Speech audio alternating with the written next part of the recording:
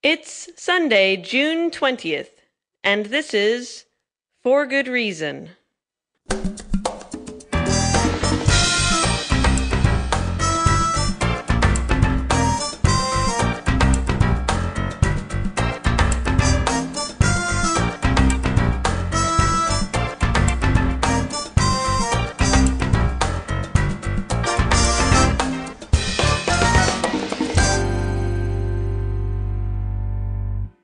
Welcome to For Good Reason. I'm DJ Grothy. For Good Reason is the radio show and the podcast produced in association with the James Randi Educational Foundation, an international nonprofit whose mission is to advance critical thinking about the paranormal, pseudoscience, and the supernatural.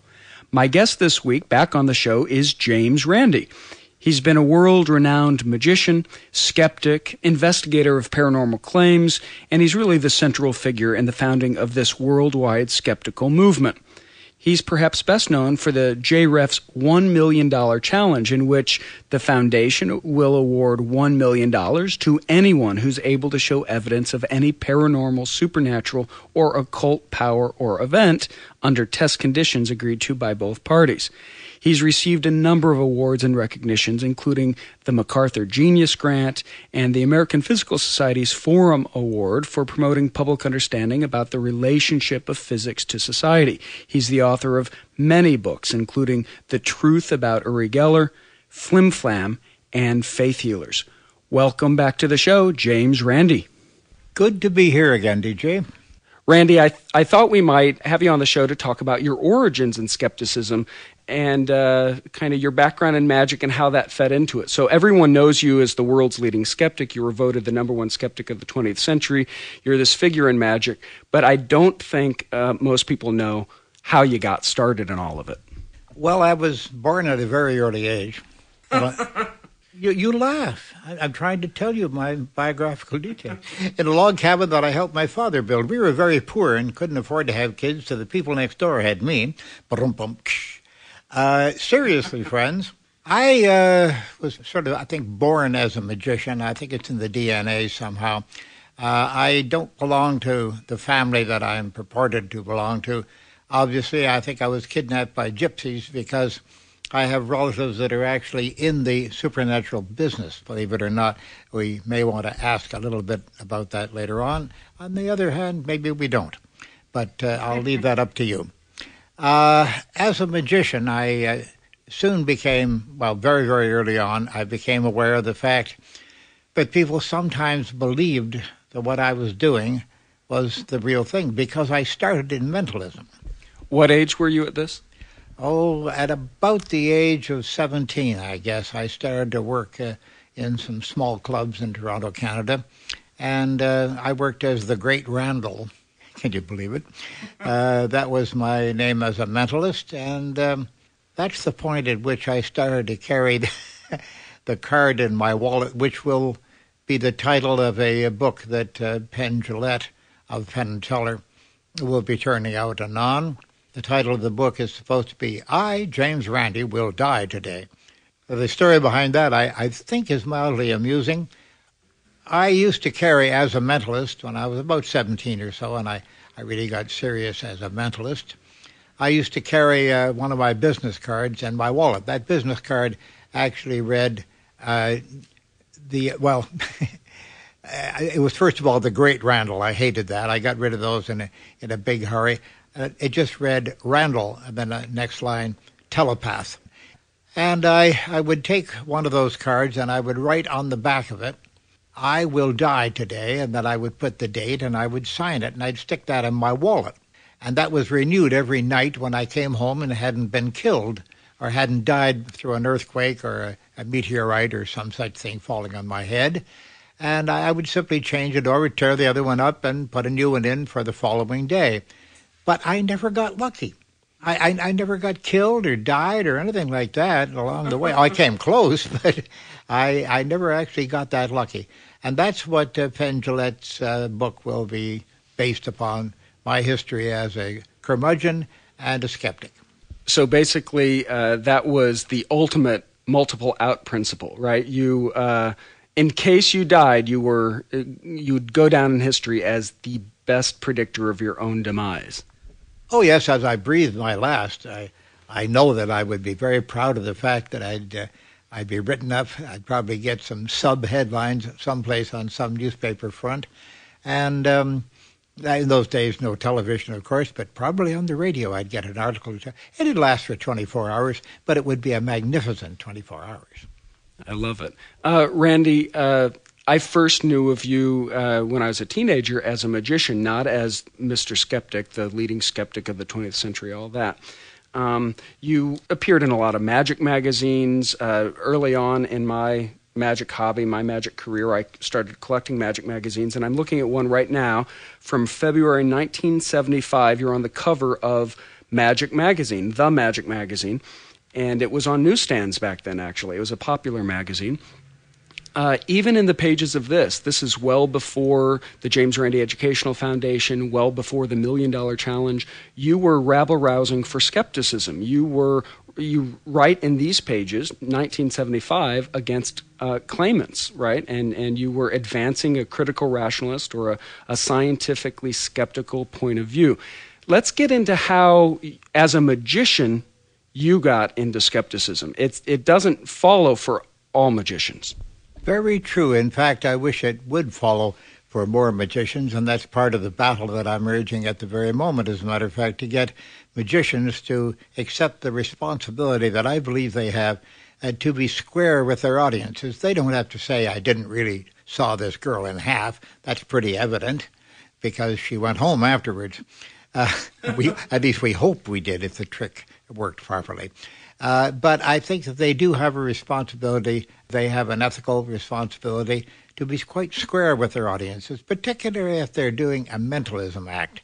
And early on, I found out that people were beginning to believe that what I was doing as a mentalist was the real thing.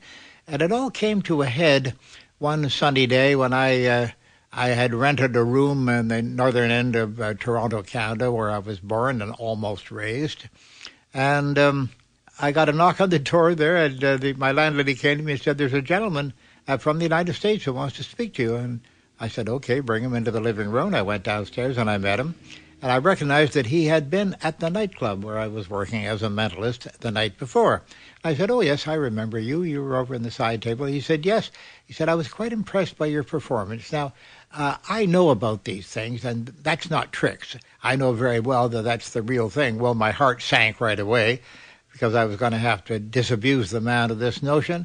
And I said to him right at that moment, I said, no, those are tricks. And I made that very clear to everybody. They are tricks. And he smiled at me broadly. He said, I know the difference between tricks and the real thing. And that was the real thing. There's no way you could have known the girl's phone number and a few things like that. He started to give me examples. And I said, oh, yes, there is a way. And there are many ways. Those were tricks. Oh, no. Now, but I want to tell you, sir, what I want you to do.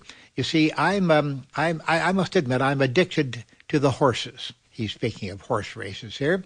And my heart sank when I heard this. I thought, oh, my goodness, does this man really believe? And apparently he did, because he said that he would give me $75 a week. Now, that's what I was earning at the nightclub, as a matter of fact. I was doing table work from table to table, and I didn't accept tips or anything like that, but I was paid $75 a week, and that supported me quite handsomely. And he said, I will pay you $75 a week in addition to what you regularly earn. All I want to do is visit you maybe twice a week and give you a racing form. And I want you to go through the racing form, and any name of any horse or anything that appeals to you about the racing form, just make a big X right there. And I will bet on those horses, and I know that there will be long shots there that will pay off, and I'll make money on it. Well, that blew me away. I just said to him, no, that's not the way these things work. I don't have psychic powers. And he said, now don't start that all over again. I know you do. You know you do. And so I just ushered him out of the room, and that was the end of it. I stayed for another couple of weeks at the club, and then I backed out. Randy, you backed out because of this kind of sense of moral danger, right? You didn't want to deceive people, or it was you just moved on to another gig? Well, no, I didn't move on to another gig, not for quite some time, as a matter of fact. I had to do some thinking about this. The fact that people were actually believing I had psychic powers because they couldn't understand how I was doing the tricks I was doing was alarming to me, very alarming. I didn't want that situation to persist. And let me put it this way, Randy. Were you ever even the slightest tempted as a magician to go over to the dark side? In other words, here are audience members who want nothing more than to become part of your congregation, right? I couldn't have done that, DJ. There's no way I could have done that. I'm basically, for a magician, I'm an honest man. And I have to be level with my audiences and with my friends and my fans, and I always have been. I don't quite know why, except that I've seen the damage that has been done to people who have been taken in by so-called psychics. They've given their money, they've given their faith and their dedication to some of these people. Certainly the money angle is enough to damn the whole profession, because I've seen people who have come into the James Randi Educational Foundation library, sat down behind closed doors with me, entire families, 7 or 8 people at a time over the years, and they've just bust out in tears and said, well, our grandmother has control of the funds. She gave it all away to the faith healer or to the preacher or the prophet or whatever, and we can't get it back. It's a religious donation, and they're just blown away by the fact that they can't do anything about it, that they have given all this money and, again, their dedication through the grandmother or whoever is in charge of the money, and they can't get that money back, and they're ruined. I want to talk about the perils of this kind of deception in a minute, but focusing on your background still. When was it that you kind of self-identified, not just as a magician, not just as someone who would perform nightclubs, but as someone who wanted to use your magic and your other skills to to be a skeptic of these sorts of claims? Was there a moment, or was it a kind of a long series of events that were part of a progression? In other words, this audience member who came to you wanting to pick his horses, was that one of the things that tilted the balance toward you being kind of an activist skeptic? Oh yes, the man who wanted me to choose the winning horses was a real shake-up to me. It really propelled me into the skeptics camp. I'd always been a skeptic, of course, but into the active skeptics camp, I think, rather precipitously. There was no way after that particular revelation that I could have resisted fighting this belief in wholesale woo-woo that the media so gleefully have always promoted, because all they're interested in is a story, not the truth, not the facts, and not whether or not they're going to harm readers or consumers of their product. They're only interested in the bottom line. Does it bring us sponsors and advertisers? And I think that's absolutely shameful. And well before that, you felt the sense of righteous indignation, maybe even before you were a performing magician, a professional magician. Tell me the story, you've shared it with me before, about really storming the pulpit at the spiritualist service. Yeah, that was interesting. My good friend, the late T.K. Lawson, oh, how I miss this gentleman. We were boyhood chums, and he notified me that there was a fellow at a local spirit church. How old were you at the time? I guess I'd be 18, I think. 18 or 19. And he notified me about this, and he invited me to go along to one of the Sunday services at the Assembly of Inspired Thought. What a corny name, to say the least. And it was located on East Queen Street in Toronto. No, West Queen Street. I lied. What could I do to make up for it? West Queen Street in Toronto. A very small, a storefront sort of a thing. I don't think they seated more than 20 people. And they had a pulpit up at the front of it, and it had a little sign saying Assembly of Inspired Thought, tacked to the door kind of thing. A really cheesy operation, but they apparently were making very good money.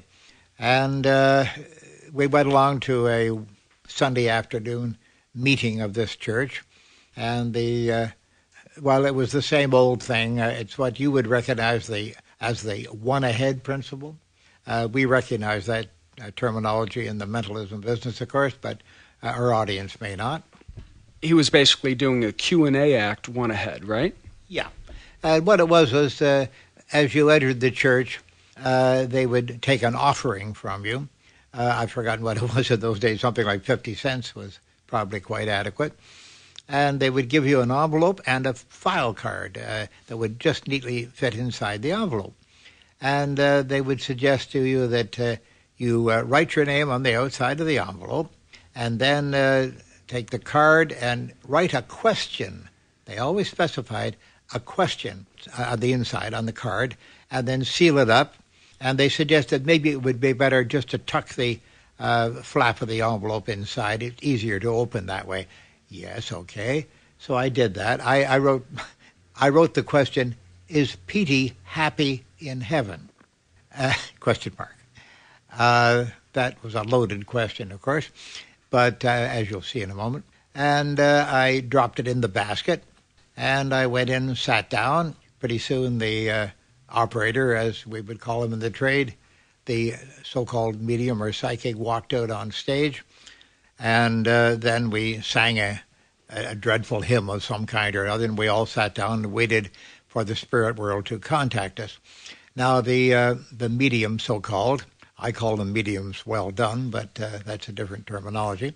He would shuffle up the envelopes, apparently, and he would select one, apparently at random, and he would read the name that was written on the face of the envelope. Then he would hold it to his forehead, pause for a bit, and say, this worshiper is asking, and then he would give the question that apparently was inside the envelope.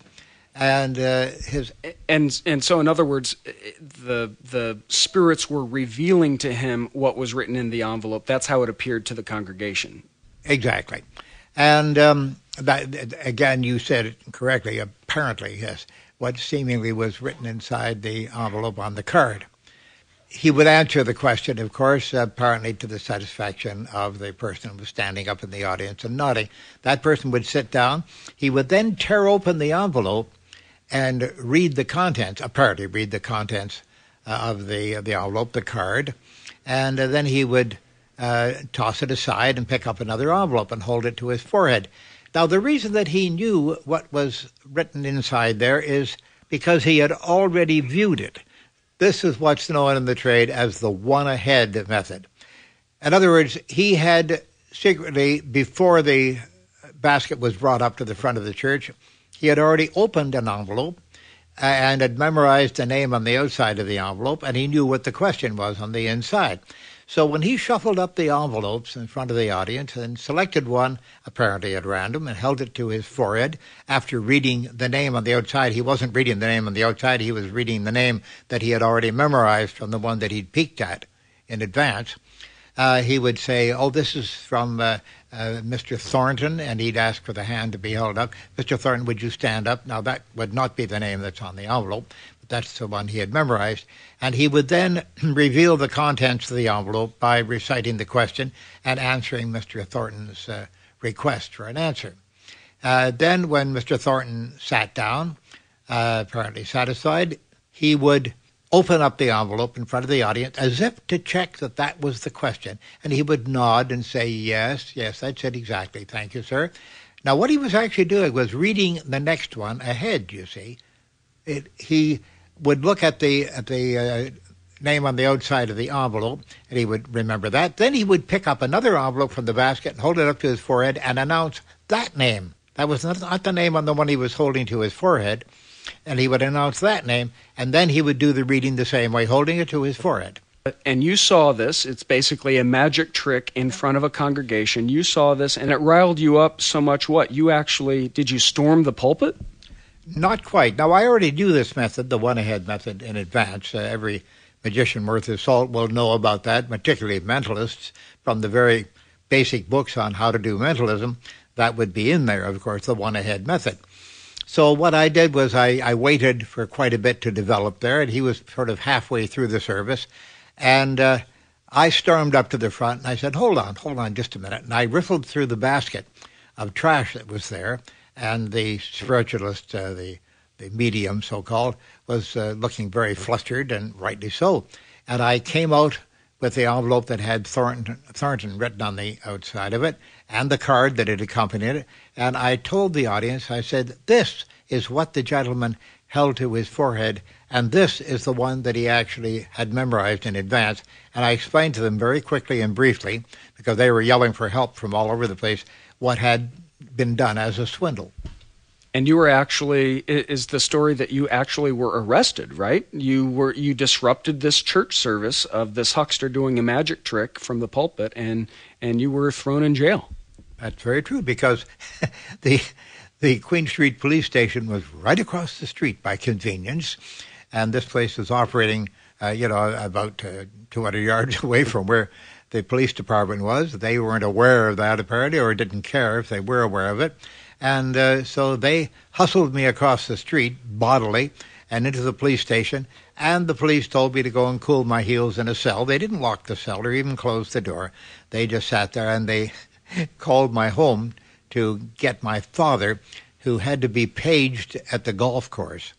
I actually picture this as a kid, a teenager, having your father called from the golf course, probably in the middle of a putt or some such thing, and be asked to go to so-and-so on Queen Street and confront his son and take him home. I got quite a paddling for that, to say. I don't know whether it was a physical paddling, but certainly a mental paddling, and I rather regretted my having interrupted this religious meeting. So you say you regretted it, but on the other hand, you were filled with such a sense of righteous indignation that you disrupted church, basically.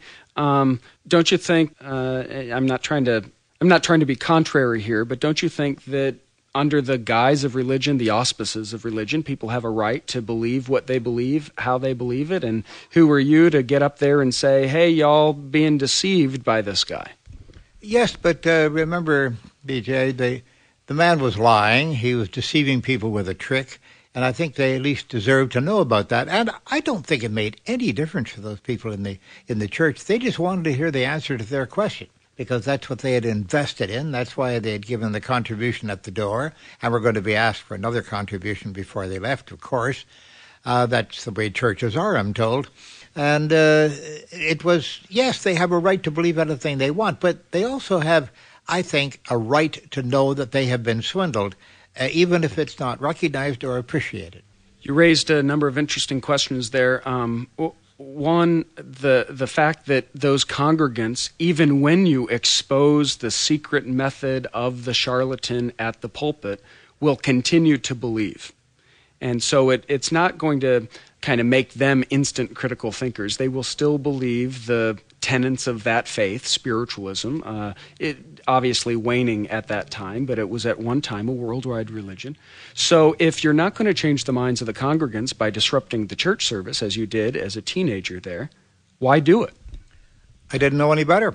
I thought that it would work. I thought that people would be smart enough to listen. Now, I was only a kid standing up in the middle of the audience and marching up to the front. But I forgot to tell you the additional thing. My envelope was picked up. That was immediately after that I marched up to the front and told them how the procedure was done. And your question was a kind of gotcha moment, right? Yeah, because when he recited the question, which he had read from the envelope before, you see, if you're following, Petey happy in heaven.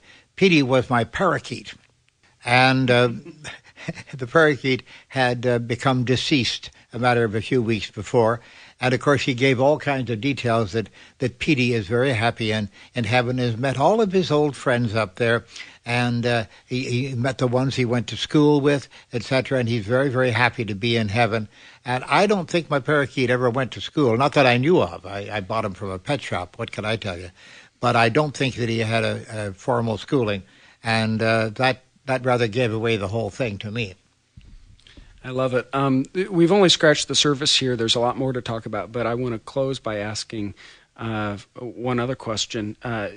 There's a kind of tenet in mentalism and magic almost the cardinal rule, don't expose the methods, keep it secret. Yet here as a teenager, you got up in front of a church service and basically taught a magic trick to the congregation, whether or not they wanted to know it.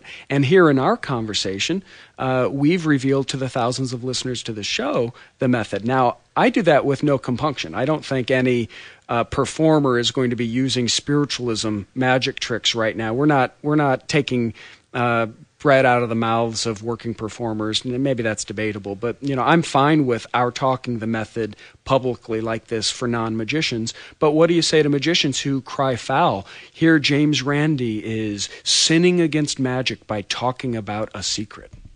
Well, Harry Houdini and his wife Bess actually on the vaudeville circuit did a routine called Fooling with the Spirits, in which they did a one-ahead method as well with the audience in a vaudeville theater. And they did it in a very comical way. They made jokes all the way through. As you can see, jokes are very easy to make in a reading like this. And they carried on for quite some time, and I imagine they were probably fooling a lot of people to the extent that the people might believe that they had mystical powers. But to our knowledge, and certainly to my knowledge of the character of Houdini and his wife Bess, I'm sure that they didn't ever take money under false pretenses by accepting that people came to them for readings afterwards, as many vaudeville artists subsequently did. Yes, my question directly was about the exposure, though. You're talking about a method of the magicians right now, the one-ahead method. I think it's just fine for listeners to this show, rationalist skeptics, smart cookies, smarty pants, whatever, know this secret. They're not going to go out there and pretend to be a psychic, nor are they going to go out there and compete with working magicians. It's just good to know. So I don't have a problem with this level of exposure, but many magicians will. What do you say to them when they cry foul? Well, first of all, the one-ahead method is primarily used, I would say a good 95% or more of the use of that particular principle is used by the charlatans out there, the liars who are taking money under false pretenses. So I don't think it's anything, certainly nothing fatal to the mentalism profession that I highly respect. Mentalists are among the most accomplished of the magicians. I swear, because I grew up with it, more or less, and I know how difficult it is to do and how much dedication it takes. I would not reveal other mentalism tricks unless I found that they were being commonly used to deceive people for purposes of improper gain and harming the audience. You don't do that in the entertainment profession, certainly. It's looked upon as essentially a criminal act in the profession. So I don't think that has done any harm whatsoever, and it certainly didn't do any harm the way I did it. Well, as I mentioned, Randy, we've only scratched the surface. I'd love to continue the conversation maybe next month about this topic. Thank you so much for joining me again on For Good Reason. Always good reason to be here, and for good reason, you see? I love it.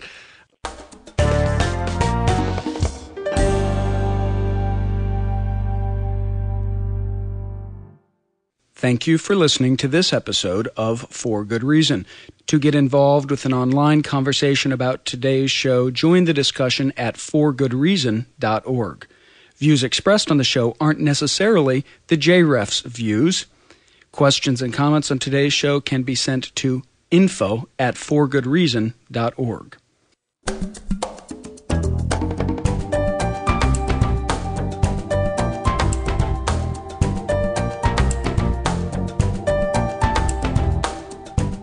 For Good Reason is produced by Thomas Donnelly and recorded from St. Louis, Missouri. For Good Reason's music is composed for us by Emmy Award-nominated Gary Stockdale. Christina Stevens contributed to today's show. I'm your host, DJ Grothy.